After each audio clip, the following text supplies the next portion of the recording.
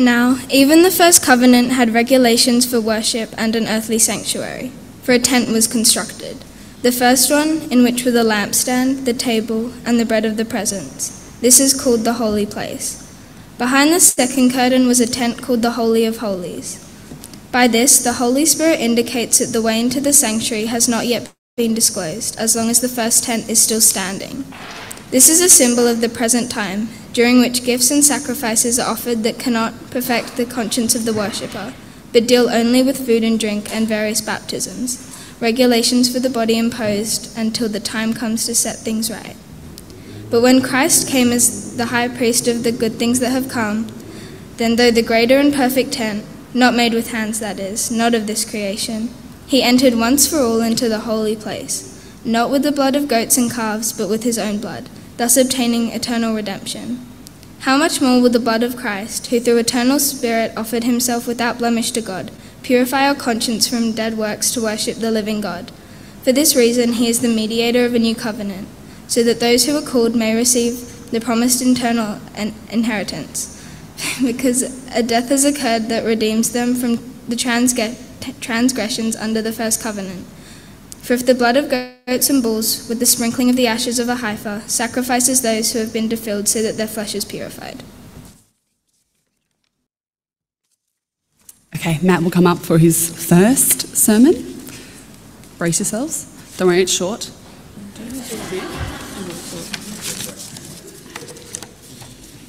So yes, I apologise. A sermon in 2 parts, but I've timed it. It comes out to less than a 20-minute sermon by itself. So don't stress too much. We're going to be all right. You'll be able to go and have hot cross buns and everything. My name is Matt. I currently work here doing the sort of coordinating the youth group, and I've been coming to this church for a little while now. So as Lucinda introduced, this term the youth group has been talking about what happened on the cross and why it mattered so much. Because in my opinion, today we celebrate the most important day in history. Now that might be a bit contentious, you might say. Why not Sunday? Why not Christmas? Why not, I don't know, pick your holiday. But so why do I think this? To me, I think this discussion, the reason for this season starts with the temple, the building at the centre of Hebrew worship and faith, and life and culture and everything to do with it. I think that this building, this temple, is what we need to talk about on Good Friday, because Jesus tells us in John chapter 2, "Destroy this temple and in 3 days I will raise it up." And he was speaking of the temple of his body. So how do we get to a point where this temple building is actually Jesus' body, his physical human body, as we heard last Sunday? And what does it mean that this temple was destroyed on a crucifix, on a cross? And then what does it mean that it was raised in 3 days?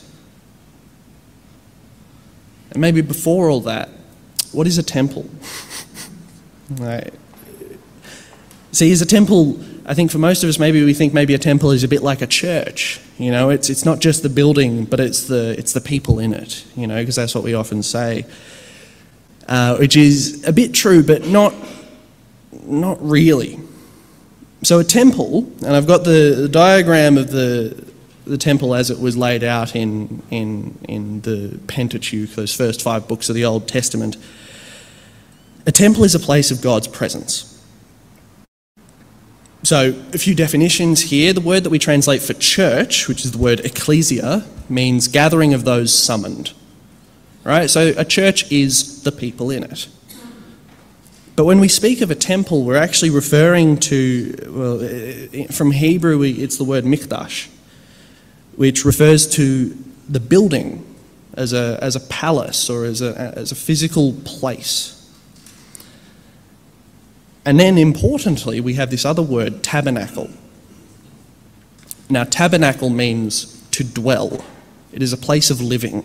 It is a home. So when we speak of the tabernacle within the temple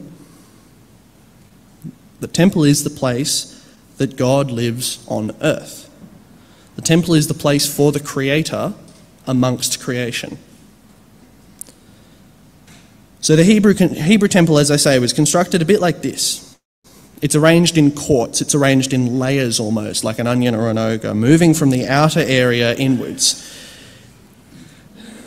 Each layer is a little bit removed from the world outside, and therefore, by definition, is increasingly holy, increasingly sacred, and increasingly separated from. And that's part of the point, because the temple is a place that really, really matters, and it needs to be kept safe and holy and pure. So the sacrifices happen in this altar on quite a regular basis. And then there's this holy place. Just got to make sure I'm pointing in the right direction. There's this holy place, which is originally a tent. And the holy place was reserved for priests and Levites, who, inside the holy place is this other holy place called the Holy of Holies, the holiest place. And this is behind a curtain. And behind this curtain, it's only entered once a year, every year, by the high priest. And in the Holy of Holies is the tabernacle, where God dwells on earth. It's God's home in a physical place within creation. So the temple is built to structure this place and to remind us that as we approach the Holy of Holies, we walk on holy ground, like how God tells Moses in Exodus 3 at this burning bush. Next slide, please. So the first tabernacle. Oh no. Okay. When I got here, I realised my laptop was dead. And so I don't have my actual PowerPoint, so this is an improvised one. I'm very sorry. So the first tabernacle was not this one that was instructed in Exodus. The first tabernacle was the Garden of Eden that we hear described in Genesis. Now, I think it's important that we actually learn to read the Bible in this way, because when we realise how that sort of original account is written, we realise that maybe it's not describing a historical event, but it's describing a place where God dwelt on earth in perfect communion with humanity, where the Creator lived with the created, and it was good.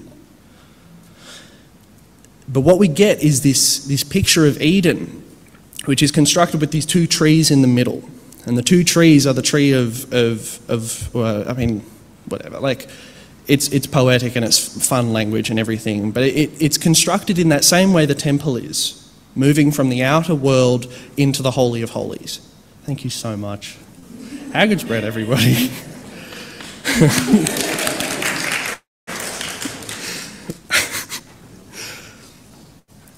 So this is a lovely little diagram I got from the Bible Project. It's drastically simplified, right? Because, you know, we're dealing with poetry and we're dealing with like books and books worth of information describing how this place should be built and structured. But this, on the top we have sort of the layout of the Garden of Eden in really simple terms, and then on the bottom we have the way that the temple was laid out. And so you can see you go from the tree of life in the centre of the garden, the land of Eden, and then the dry land outside. Now in Genesis chapter 3, we get this description of when humanity broke that relationship with God, when the creators tried to become the created and upset that. Very complicated, very big, we can talk about it later. God pushed them out, removed them from this most holy place, and put up a barrier with a sword of fire and a cherubim. How cool. That's what this curtain represents in the new temple as it was constructed. By putting this curtain over the tabernacle, we remind ourselves that actually we broke relationship in that first temple, in that first home of God among creation. But importantly, and I think this is the point of the Garden of Eden story, God never gave up this vision of dwelling with us. And so God appeared to Moses in a flaming bush and introduced God's self, saying, I am who I am being itself, I am Yahweh. And God teaches Moses to teach the Hebrews how to live with God as best they can, how to best live in right relationship with each other and with our God. And instructs the building of this tent, instructs the building of this curtain, instructs the building of this tabernacle, in order to work towards a new creation where we are able to live in perfect communion with our Creator. So God in this place, in this tabernacle, in this tent, in this temple, was present in spirit and through practice, but not in flesh. And they carried the tent around until they reached a land that they contested to be their homeland. And here, it was turned into a permanent building. The walls of Eden became a curtain, which meant that once a year, someone would enter God's presence. A lot less than consistent, than constant, but a lot better than nothing.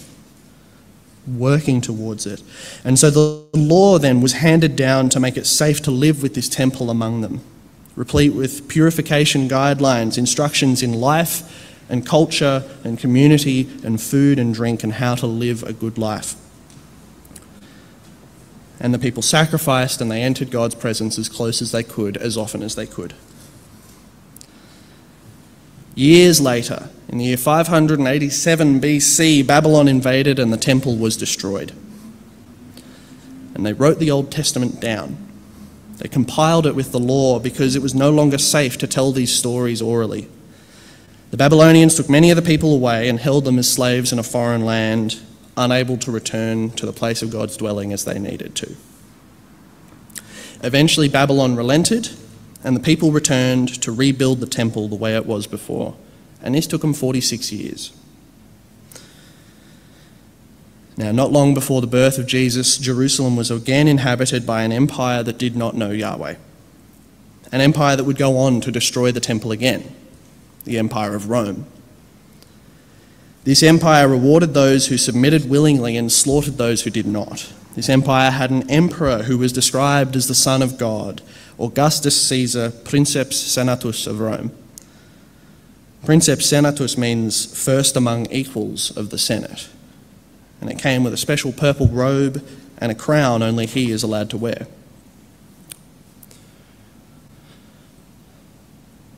In the book of Revelation, we are told that Jesus is the firstborn of the dead, and he carries a cross to proclaim God's new kingdom, a kingdom where the first shall be last and the last shall be first.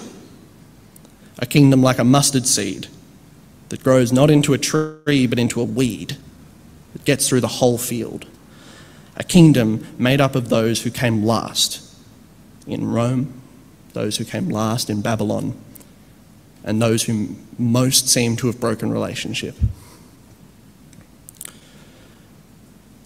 And so into this context, God, the one who is who he is, decided to do a new thing. And in the beginning was the Word, and the Word was with God, and the Word was God. And the Word became flesh and dwelt among us. God made a new tabernacle, a new dwelling place on earth, in the body of a baby boy known as Jesus, the son of Mary, from the house of David, a boy who was a tradesman, a boy who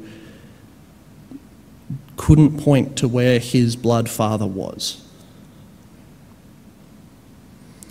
a boy whose name means Yahweh saves, whose title is Emmanuel, God among us, tabernacle. This child, the new tabernacle, the new dwelling place on God on earth, the new covenant, God's new thing. And this boy grew and claimed to be able to rebuild the temple in 3 days. People were left stunned because it took 46 years to build the last one. But Jesus was saying something even more impossible than that. Because for years, Jesus then built power with the disenfranchised among the people of Jerusalem and around it. He built community with sex workers, with tax collectors, with the sick and the outcasts, with children and with old people. And he came to the well when no one was there. And to these people, Jesus declared a new empire, the kingdom of Yahweh. This kingdom was upside down. In God's kingdom, in Yahweh's kingdom, the first became last. And it was these last who became first. And so on the Sunday before Passover, God's temple, Jesus, entered Jerusalem on the back of a donkey at the head of this kingdom of losers and derelicts.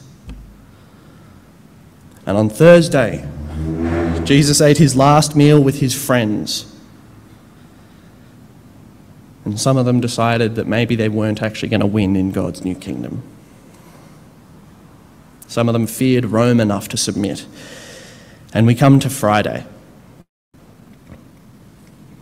where we put an innocent man to death, where God's new temple, the one who came to dwell among us by taking on a fully human body, we killed. We rejected Emmanuel. We asked God to not be with us once again. We tore down God's temple.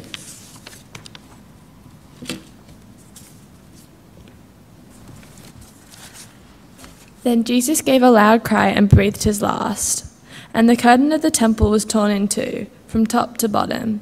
Now when the centurion who stood facing him saw that this way he breathed his last, he said, "Truly, this man was God's son." All right, Matt will come up for sermon part 2.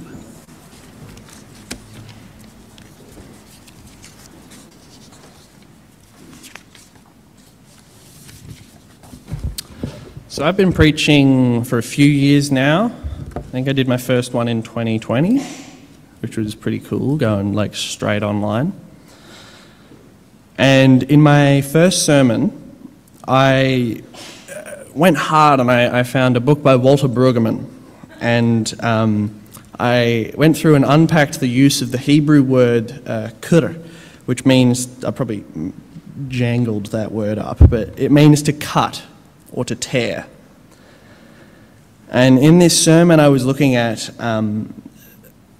the second book of Kings, chapter 22. Again, a crazy thing to do in my first sermon, because the book of Kings is full of fun beheadings and crazy, like really hard things happening, and then saying, and that was really cool, and it's like, ooh, how do you actually talk about that in a solid way? And anyway, so what I did in this chapter where a prophet presents the king of Judah with the book of the law, and in this book it points out the idolatrous behaviours that come with being king. This passage mimics a passage from Jeremiah in chapter 36.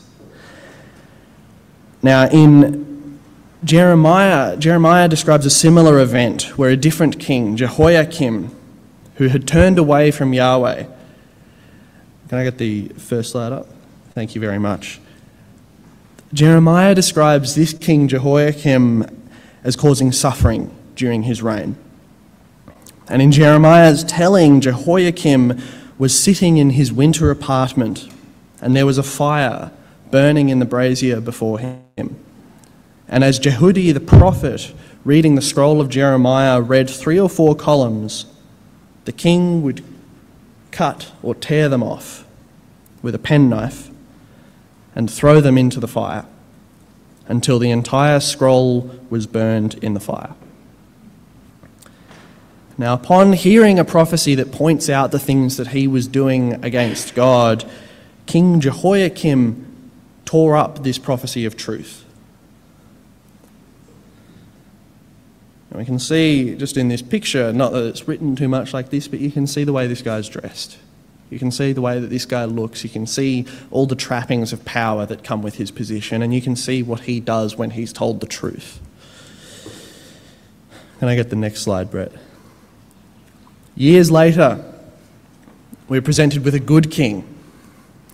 This king is named Josiah, and we heard about him in that reading from the Book of Kings. And Josiah, when presented with probably a very similar scroll, responds in a completely different way. As you can kind of see, he tears his robes. He tears the symbol of his power. He tears himself from his throne. And it's the same word. To tear his clothes is the same as to cut the scroll. So when, again, in that sermon, what I said was, when we hear God's truth, what do? Do we tear our garments of power? Do we tear our symbols of authority and status and our being first in this world? Or do we actually shoot the messenger? Do we actually tear the scroll? Do we actually tear the truth? Do we get rid of that? And so I bring it back to the cross. Can I get the last slide? It's mainly just art. This last slide is by a Polish painter named Mariusz Lewandowski. It's called It Has Happened. And it's actually an oil painting, which I love. It looks incredible, eventually. So the truth on Good Friday is that the cross is a tool of systemic violence. And the gospel is that the first shall be last and the last shall be first. On the cross, we see those who are last executed by those who are first. Perhaps the second most famous crucifixion of all time is that of Spartacus and his fellow slave rebels, who were literally slaves and rebels. And when they were defeated by Rome, Rome put them to death on a cross, just like they did to Jesus. And so this cross is a core symbol of our faith as Christians. But sometimes I think we forget what this symbol means. See, the cross is a device of torture and of execution. It is a tool for humiliation and for suffering. The cross today is not merely an electric chair. It's not merely a guillotine. It is inefficient, it is brutal, it is horrific, it is public, it is for the sake of bringing the low to the bottom of the pile. The cross, to take the metaphor, is a lynching tree, where white gangs would murder individual black people in various countries. The cross in Australia is the hanging points in our jails, where our justice system takes the lives of vulnerable Indigenous people and gives them a place to kill themselves. The cross, we see it on Christmas Island and Nauru, where we take those fleeing the wars that we cause and we put them in a jail cell. The cross we can see in the way that our Pacifica neighbours' homes are sinking from a climate catastrophe that we caused. The cross is a tool that takes those who are last and pushes them down. And so on the cross, Christ suffered. On the cross, we see where God is in the world. On the cross, we see the tabernacle. On the cross, we see the way that God proclaims, we see the God that proclaims release for the captive, sight for the blind, life for the dead, freedom from slavery, firstborn of all creation made firstborn of the dead. When confronted with this truth, we must respond, which brings me back to our reading from 2 Kings. When presented with the consequences of his actions, with the reality of the suffering he caused, when presented, King Jehoiakim tore the scroll that bore that truth. the scroll that testified to his separation from both his God and his neighbour. And the other king, Josiah, tore himself from his throne and prayed. So when confronted with the suffering of the cross, what does King God do? Well, today is Good Friday, and here we get our answer.